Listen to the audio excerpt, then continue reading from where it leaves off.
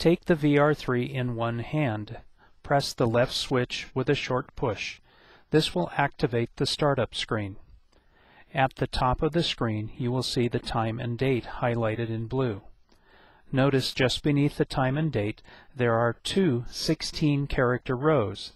This is where your personal information can go.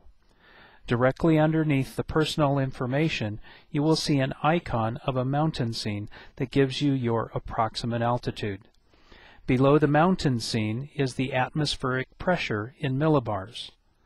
As we continue down, you will see your battery voltage indicator showing you the current voltage. The temperature is shown beneath the battery voltage. The last row contains the power icon followed by the software version. There are two other functions that you can view on the screen.